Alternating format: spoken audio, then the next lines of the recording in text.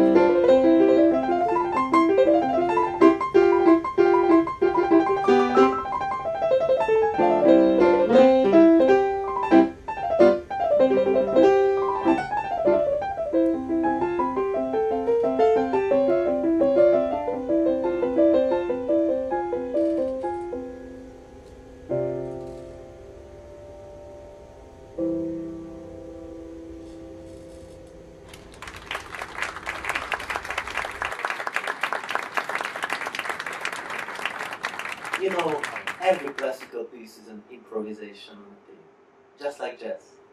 The only difference is the classical composers write the theme, the variations, so everybody will play the same. Jazz music takes a theme and lets the artist improvise in the moment.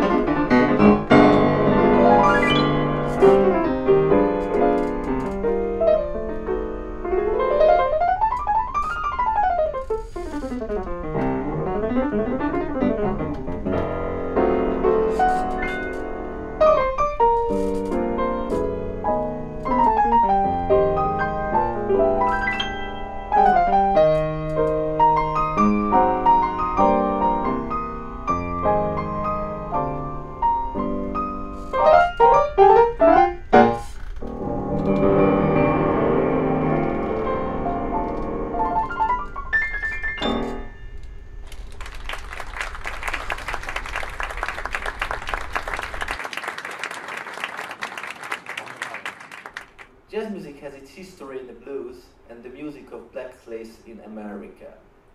But from the blues also came another type of music, the ragtime. When someone plays ragtime music, they are really doing the job of a trio of musicians. My left hand does the job of a drummer and bass player, and my right hand carries the melody. I know you will recognize this Scott Joplin melody.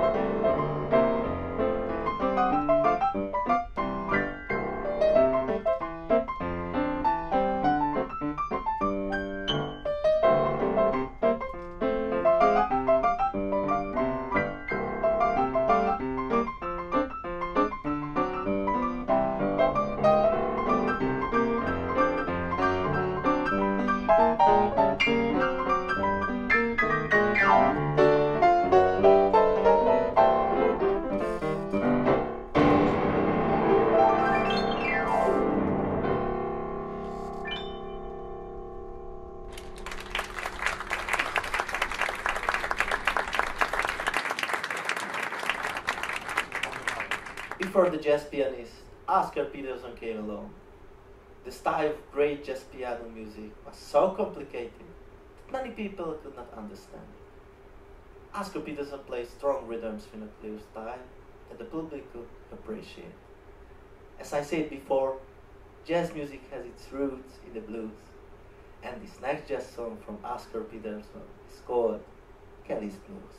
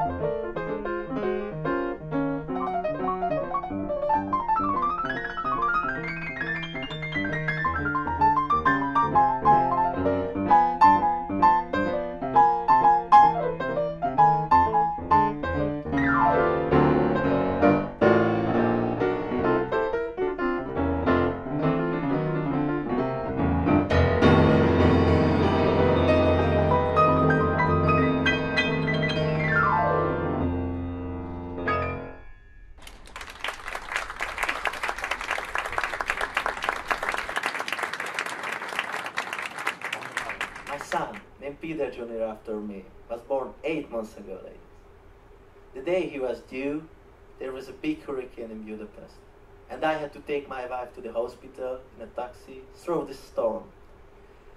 Thankfully, we made it to the hospital safely, and I like rainbow in a clear sky. My son was born. I dream that my son will one day play the piano as well, maybe even better than his father.